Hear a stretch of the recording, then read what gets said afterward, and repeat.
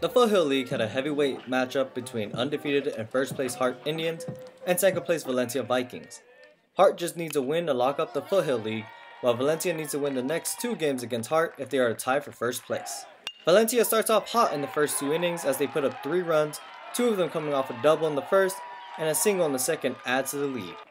The Vikings' hot start had the Indians change their starting pitcher after 1.2 innings. Hart would respond with scoring a run in the top of the 3rd and put Tyler Biggs, starting pitcher for Valencia, in a tough position. But Biggs worked his way out of it and soon a pitcher's duel would commence. Neither team were able to add to the score as both sides were struggling to make solid contact until the 6th inning, where Valencia put up an insurance run off a single to bump the lead to 4-1. Biggs would go on to close the 7th and pitch a complete game, only allowing 1 run and 5 hits. Head coach for Valencia, Brad Meza, used to be a player for Hart and an assistant coach. In just his first year coaching the Vikings, he has a chance to win the Foothill League. They've dealt with me all year. They've dealt with me coming in and changing things around, and all their hard work is it's paying off and it's showing a little bit. Valencia's starting pitcher Tyler Biggs had a dominant performance, allowing only 1 run throughout the whole game.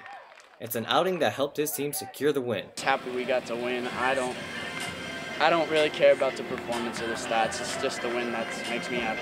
So. The next game of the series is Thursday at Hart High School with the Foothill League title on the line. Reporting for Canyons News, I'm Greg Haro.